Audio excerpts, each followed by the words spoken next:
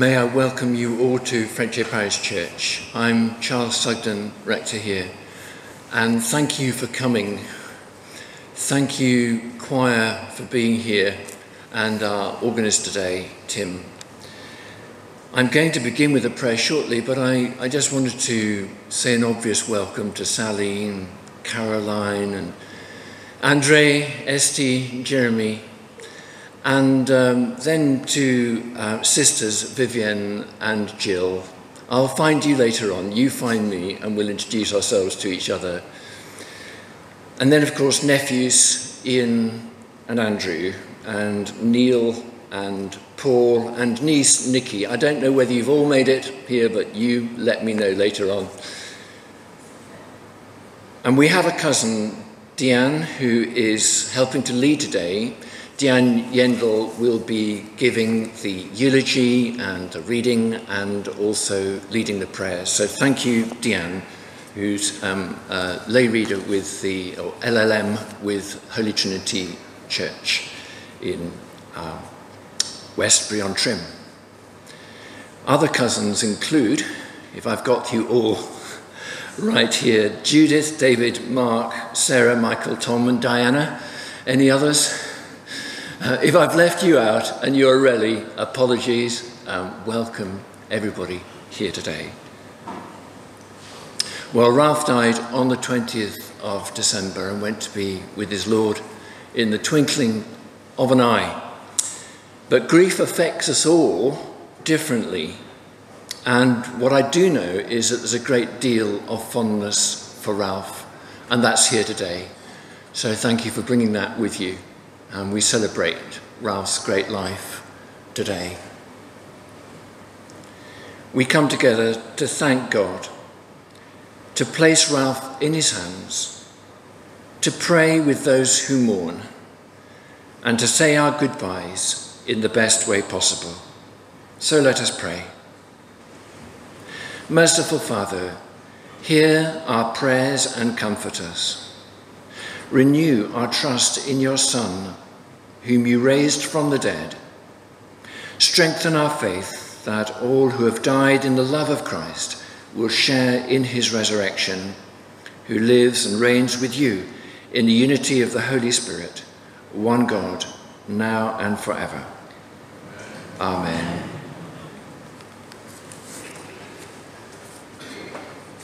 I hope you've all managed to get sight of one of these lately delivered orders of service, and we're going to sing Be Still for the Presence of the Lord. So please stand and we sing together.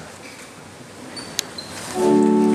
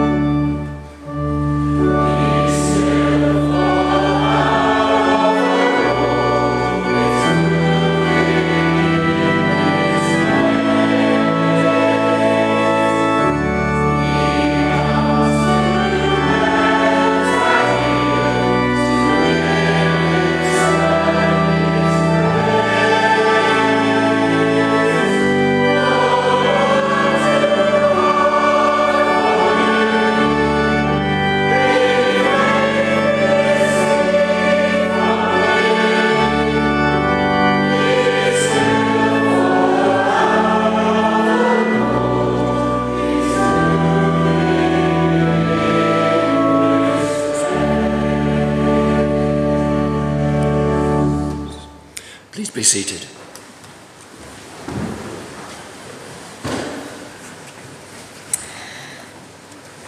Welcome everybody from the family, and thank you to Charles for that wonderful welcome and trying to name all the family. I am in fact the eldest of Ralph's nephews and nieces, and it's my very great privilege to read this eulogy on behalf of Sally and Caroline. But as Ralph has been there for the whole of my life, I've added a few memories of my own, with of course Sally and Caroline's permission. Yes, Jeremy. Yes. Ralph Dennis Thomas was born in Whitehall, Bristol, on the 4th of June 1928, the middle child of 5 siblings. He went to Whitehall Primary School, and he was 11 years old when the Second World War began and was evacuated to St Austell in Cornwall. And there he stayed with a very kind postmaster and his wife, but he had to come back to Bristol to take his 11 plus. And some of us still remember 11 pluses. And he passed, which was brilliant, and then went to Cotton Grammar School.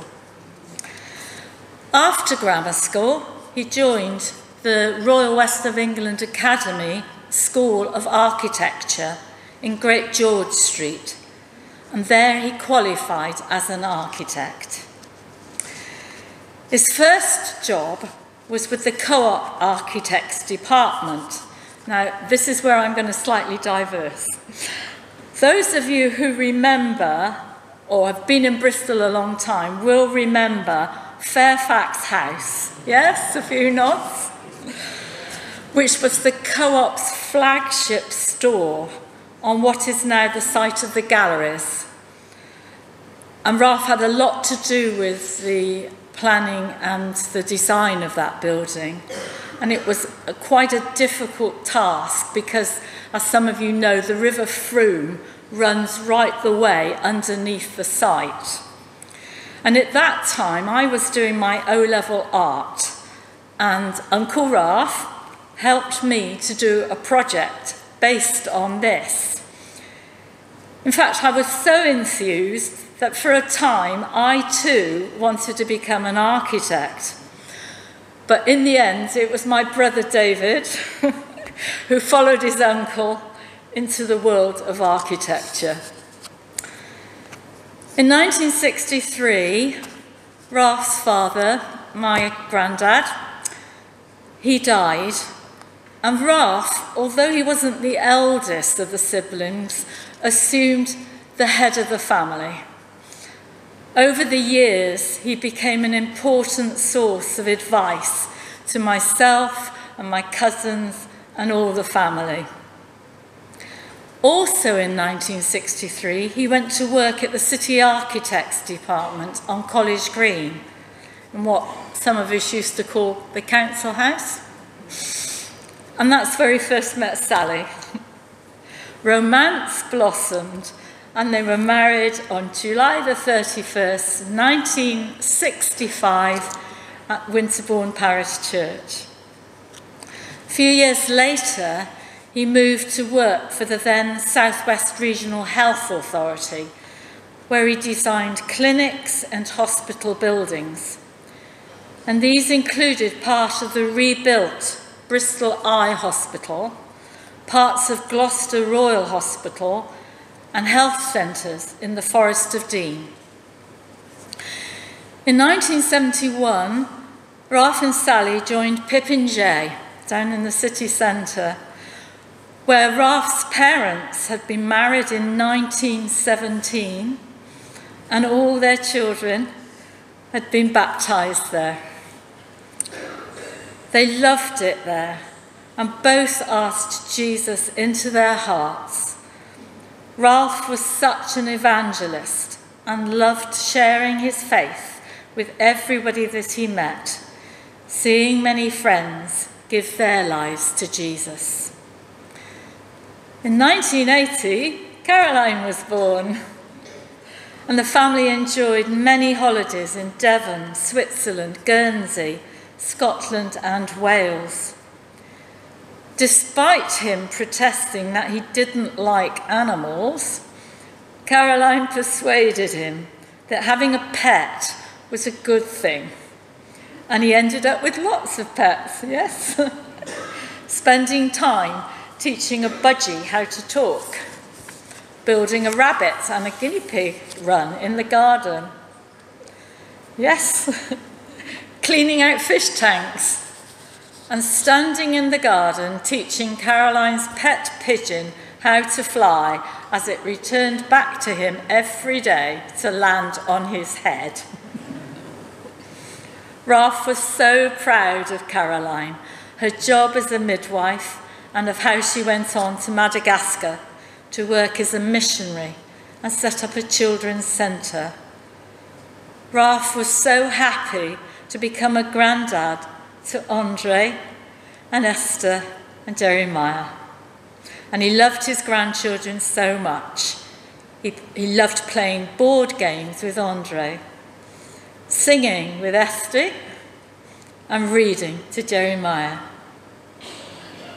In his later years, Ralph enjoyed going to Frenchy Church and became part of this local community. Ralph always spoke fondly of heaven and how much he looked forward to being with his Saviour. He often used to say, "I do hope that people won't be sad saying goodbye to my earthly body, because I won't be there. I will be in my new heavenly body and will be rejoicing.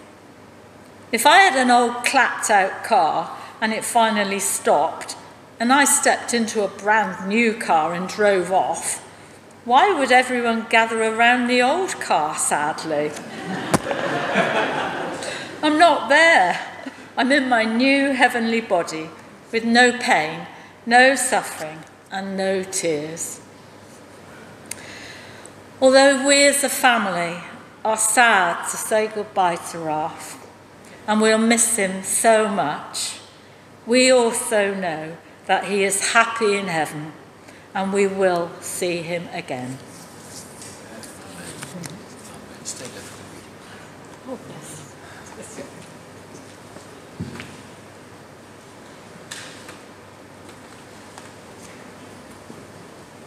Sorry, I should have had all my papers with me, shouldn't I?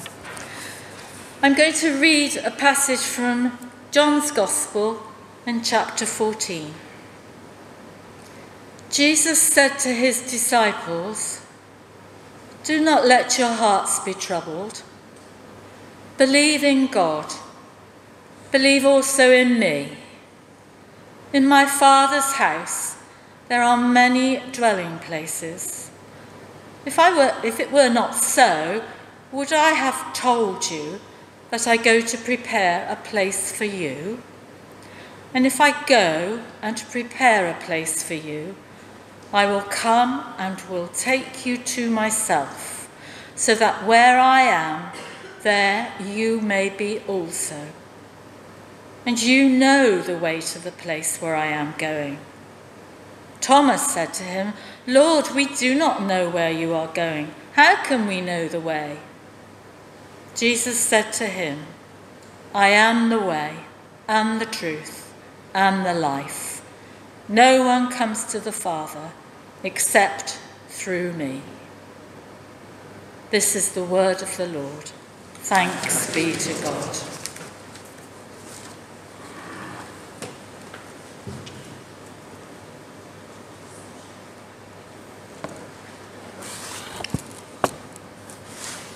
Thanks so much, Dianne.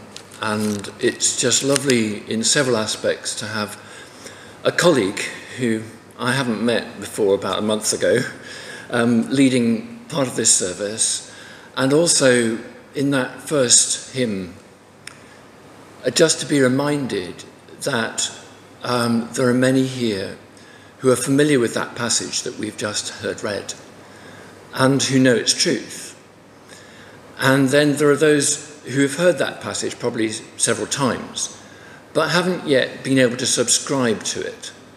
And so I'm addressing you. I'm addressing those who are watching this later. And thanks to my wife, this is being filmed.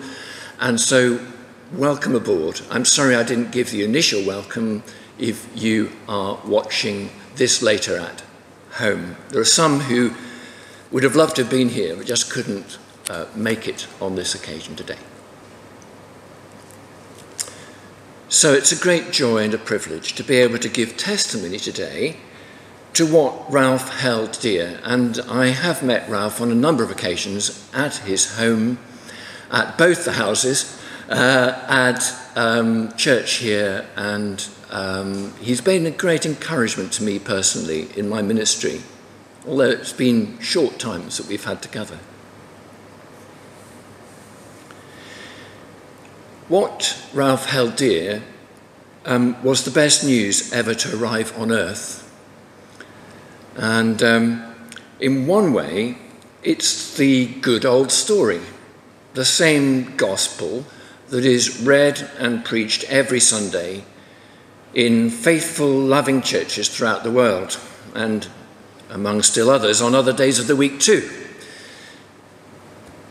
Just to remind you that Ralph would often carry cards which he himself had designed in his top pocket. And on these cards were illustrations of the good news, which he would offer to anybody as he had opportunity. So although naturally a quiet man, he was an ardent evangelist. More than that, when an appeal was made from the front of church at Pippinjay's, I'm told that Ralph would be in charge of assigning to those who came forward the most suitable Christian believer to come alongside them, to counsel them and pray with them. So he was, in this way, a doorkeeper. Now, elsewhere in John's Gospel, we heard from that a moment ago as Dianne read from that Gospel, Jesus said, "I am the door of the sheep." In a way, his words, "I am the way and the truth and the life, no one comes to the Father except through me," is Jesus saying the same thing. I am the door of the sheep. I could come from the text, "I am the way and the truth and the life," from the angle of, well, the way? What about Buddha, Muhammad and all of that? Why is it? How can it be that Jesus claims to be the way? I would be happy to follow up with anybody who'd like to do that with me or any other Christian who is here. But today, we're laying Ralph's mortal remains to the earth, and Ralph would want us to know how it is that he, Ralph, in his soul and spirit, is not in that coffin, but is in the presence of his Saviour and many of our Saviours in heaven.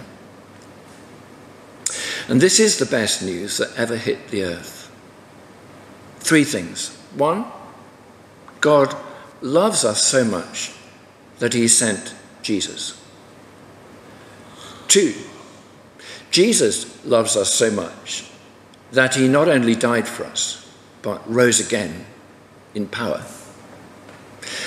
And three, the Spirit, that is our spirit, was not designed to be filled with rottenness and selfishness and the things of death and darkness, but to be filled with God's Spirit, the Spirit of life, the Spirit of Jesus Christ.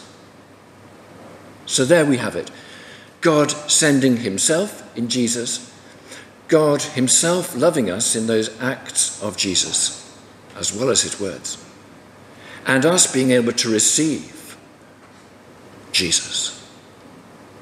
And that is the good news, and that is available for everybody all the time. Our reading has a context. Jesus was preparing his disciples for his departure. Yes, for his death. He was actually offering them comfort by saying, "This is not the end of the road. You know the place where I am going," Jesus said to them. "How can we know that?" Thomas asked. Then Jesus made this reply, "Haven't you known me? Don't you know me now?" And he says to you and to me, when you become my friend and believe in me, then I come to live in you. My spirit is living in you. And this is the guarantee of your life forever with God. Physical death, not any danger, not any fear can separate you from my love and my presence. So Jesus is the door, and it's an open door for all who wish to come in.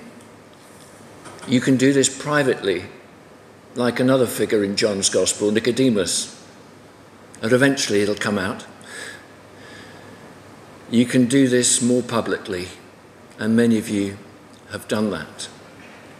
But I'd encourage, if anybody's fearful today, if any lack assurance of where you would be if you died today or tomorrow, well, take Ralph's assurance.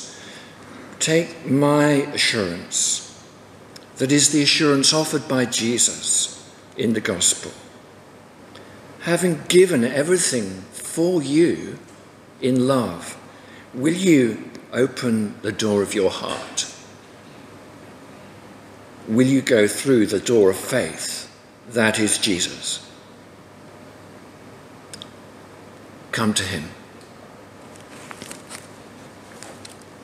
Amen.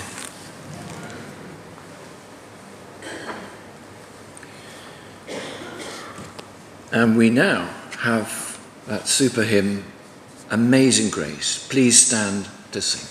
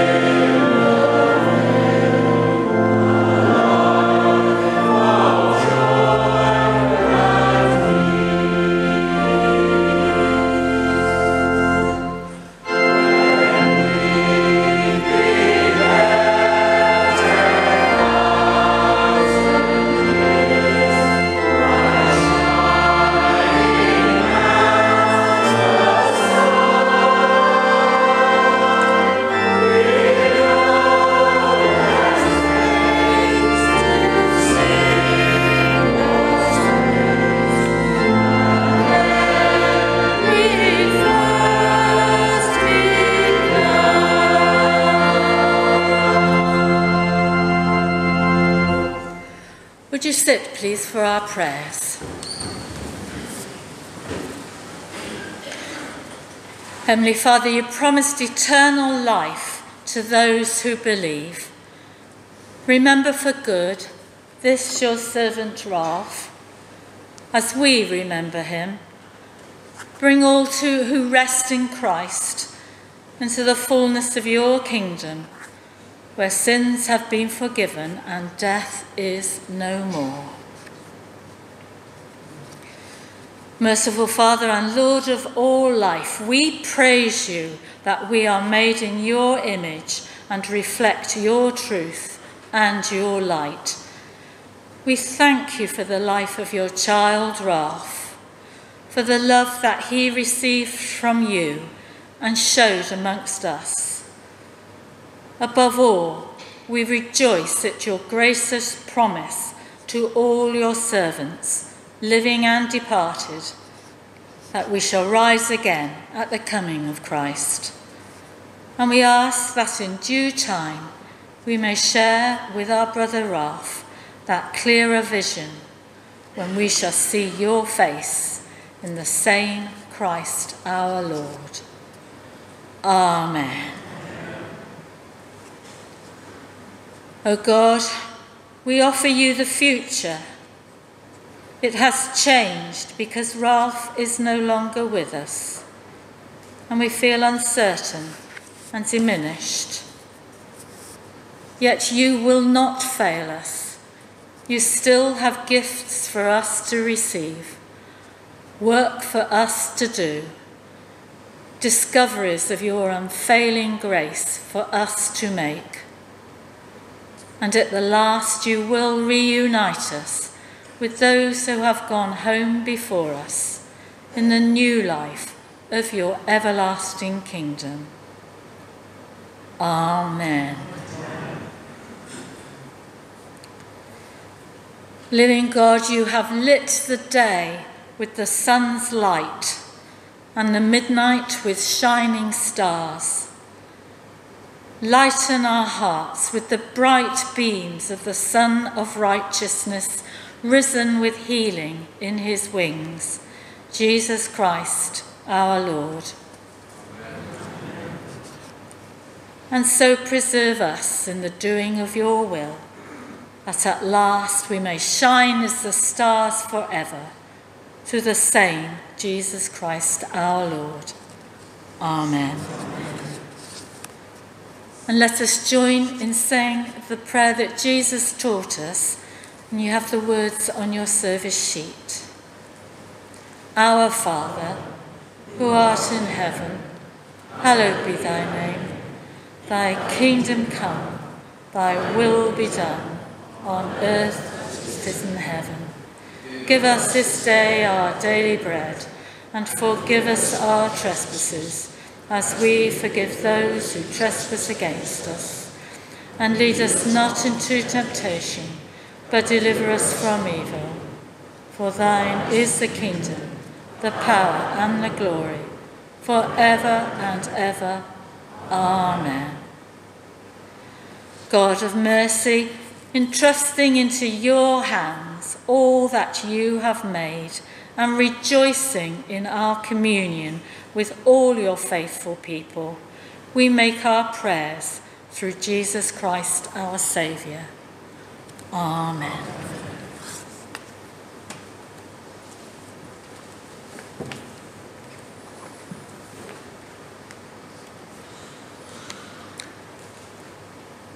We're going to have the commendation and a hymn and then a blessing before we leave this building and go out and gather around the graveside if we are able to and wish to do that. After all of that, and we've spent the time we want to spend at the graveside, you're all very welcome at Begbrook Social Club, and if you don't know where that is, lots of people here do. So please just find somebody who does. On the back of the order of service is actually a postcode, and ask around there on the main road on the left-hand side, going down towards the city. Also, on the bottom floor here is a box which will contain any donations people wish to make to Barnabas Fund, and the details are on the back. It's exciting that we've got such a link with Madagascar in Caroline and her work, and this food programme going for those who are needy in Madagascar and South Africa. I commend it to you. So that'll be around for a while if you're able to give either on your way out from the chapel, as this is called, or after the graveside service. It'll be there for a few more minutes for you to place your donation. Would you please now stand?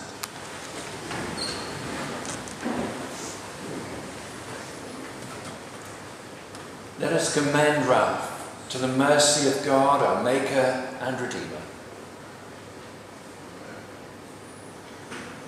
God, our Creator and Redeemer, by your power, Christ conquered death and entered into glory. Confident of his victory and claiming his promises, we entrust Ralph to your mercy, in the name of Jesus our Lord, who died and is alive and reigns with you now and forever. Amen. Amen. Our final hymn now, Great is Thy Faithfulness, on the order of service. Amen.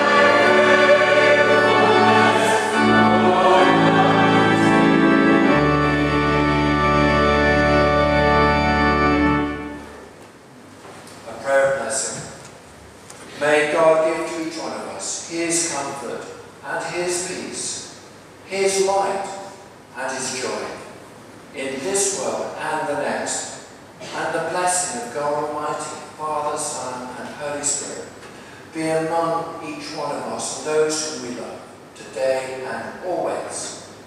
Amen.